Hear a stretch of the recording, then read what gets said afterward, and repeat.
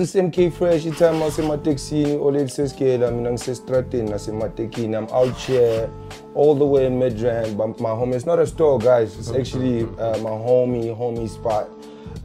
My big homie, Mac, the OG in the sneaker game. What up, player? Chill it. How do you feel now that we made it this night? Because this is the biggest sneaker show in SA right now. Yeah. You know, like the kids talking about it.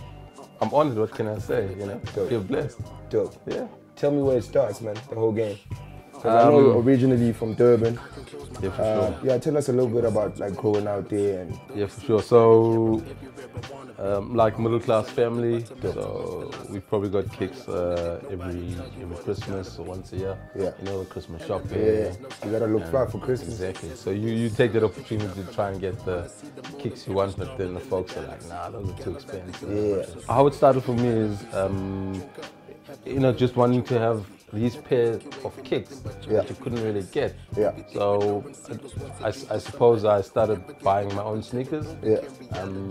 What was the big influence there? Was it like, you know, people in the neighborhood? Or? Yeah, you know, so the street culture back then, that was just an influence. So it was all about the, I suppose the street culture was khaki. Yeah. Skid groups, you know, BBDs, snags, exactly. Yeah. And then now, what do you currently do? Well, I have a corporate gig. Yeah. So I'm in a corporate business. So that's my 9 to 5. What do you do? Well, basically, I'm an engineer. But because you know why I want to say that, because sometimes, you know, there's always this cool factor with the shoes, and you know, well, most people follow you on Instagram. They see you cropping all these crazy pairs, and you know, for a kid, you don't see where the hard work is coming from. Yeah, how do you feel? How do you feel about that? No, I mean, I think it's really important. So to be fair, I probably started. I mean, I'd always loved sneakers. I lived overseas, and when I lived overseas, I'd always cop. But you know, it wasn't those exclusive pairs that you couldn't really. That I suppose I wouldn't really buy them now, because you know, now I buy the exclusive pairs. Yeah. But back then, I'd still collect, but it would be like sort of the entry level, mid level, you know, priced kicks, because I couldn't really afford to buy those tier ones, let's call them those exclusive kicks, because these things cost a lot of money, you know. So the kids need to understand essentials. So like right now we're shooting in my crib. You know. It's not a shop, guys. Still repeat that. It's not just about the flying. It's not just about the kicks though, because you have to have essentials. So you know, like I always talk about it, and I always say these kids that are out in Santon almost every second week trying to cop, and they cost like 2K a pair. And then the guy gets to the store using public transport. And in my mind, I'm like, yo, you could probably afford a car. You know, if you took that 2K a month, you could probably buy a decent car, you know? So the thing of it is the hype. You know, like some and right now, like just, what I kind of see even with the industry is like people are buying shoes because they're hyped up, and they're not buying shoes to be exactly what they like. You know, it's like, yo, I like this shoe because, or 1, 2, 3. You know, I just like it because everybody thinks it's an important drop. Yeah, I mean, for me, it's like, for me, if I like something, I buy it. You know, it's not like these are Kobe's or these are LeBron's. That's why I need to get them. You know, for me, if I like a pair of sneakers, it could be whatever. If I like them, I'd cop them. I go with like Jordans, 1 to 13. That's my thing. So from 1 to 13, I probably have like all of them in that range. And, you know. So tell me, the other ones you don't like, why? Nah, I just like the kicks that, for me, again, it's about the legacy. For me, it's either hip hop or sports and entertainment. You know, so when Jordan came on, I mean, it's so cliche. Like everybody's like, I saw the guy flying through the sky and flying through the air and dunking, and I wanted to be like Jordan. Now, for me, it's just about the legacy. You know, so like some people collect cars, some people collect stamps. I collect sneakers. Dope. Tell me a little bit about the journey between you coming from Durban and you're overseas, and then Joburg. Yeah, so like I said, you know, just living abroad for, like I'd say for most part of the year. I lived in Germany. 2003 actually, to be exact. It was the year my son was born. So it was like 12 years ago when I got back to Durban. it's really hard to find like a decent job, because people always look at your past job as a reference. Yeah. So it was really hard to try and get back into the industry. Yeah. And there was an opportunity, you know, in Johannesburg, and I moved here in 2006. Dope. So, you know, in between, I just hustled and did my own thing, you know, for like 2 years. Nice. And then we moved here in 2006, and then I just worked myself, you know.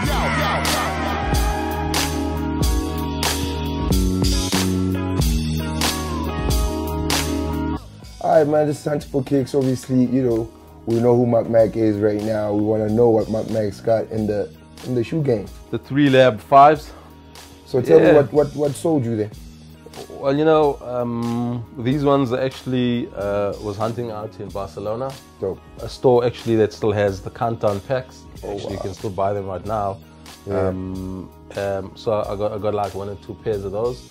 And then when I saw these, I was like, yo, gotta have these, man. Yeah.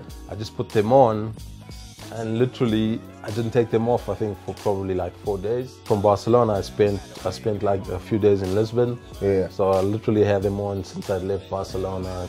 That's good, man. And what else really excited you about the shoe? No, I mean, just the elements, like for me... Elephant print. Yeah, the elephant. So the reason it's called the 3 Labs is obviously the elephant print comes from the Jordan 3s. Yeah. A 5 silhouette for me is probably one of the better looking shoes. You know, the sharp tooth. Yeah. Yeah, just like the whole design. And with the air bubble going on out 100%. There, I see out there. You know, so you combo with a pink, you know, pink shirt. That's it, black and pink. Dope. It's over. All right. So that's it. Jordan 5, combined with the Lab, Hunting for Kicks. We just cooled you a little bit there. Normal Air Force 180s. 180s. You know. Why the 180s? Because you know, kids know Air Force Ones, but these are called Air Force Ones 180s for a reason. Why were you enticed so much about the shoe? Well, for me, I mean, I just like the silhouette of the shoe, to be fair. I mean, the fact that it has an air bubble that goes, I mean, it's built on a 180 technology. Yeah. It's just a bonus, you know. Yeah. So what made you buy this specifically, not the whole pack? I think these appeal to me more. Definitely afford the whole pack. Yeah, no, I mean, I think these appeal to me more. Like, if you look at people that collect stamps, for example, coins, they're always looking for that pair that's imperfect. Yeah. You know? Yeah. So something that doesn't match. Yeah. Now, I know you got these, like, everybody's got these. Yeah. But if you take a closer look, yeah, you see on the right pair, you know, the Air Force 180s is the right way up over there. Yeah. And when you go to the left pair, it's flipped. So that's like a factory default, if you want to call it that, or factory fault. Yeah. And for me, I mean, that was most appealing, you know. I got these joints in Durban. Oh, okay, cool. You know, yeah, people but sleep. The Durban outlet is like a coal mine. Cats sleep out there, so, you know, the first thing I do when I drive into Durbs is check out the Nike store. Cool. And it was one of those, you know, so... And I know these shoes were made as well popular by Barkley. Yeah, so, you know, 2 pairs of kicks, so, you know, Jordan, Barkley, best friends. Yeah. You know, Jordan was always like the good guy. Yeah. And if you've ever seen any interviews with Barkley, you'd see that Barkley, he just says whatever he wants to say, you know. Yeah. And Barkley was also on the dream team. Yeah, for setup, sure. Yeah, for sure. It was like, I don't know the whole team. Yeah. You know, I just, I mean, I know a bit of the history of the shoe, but for me, it's just the fact that I like the silhouette. I mean, look at that, you know, ahead of its times. You feel me? That's Mac, the 180 Air Force Ones. So we're out here in the lobby where Pac got shot. NK Fresh, Itama Taxi, Mac, all right, too. I appreciate you. Thank you for dinner. Thank you for, you know, hosting us in the shop. Thank you, family. Blessings. Away. 111.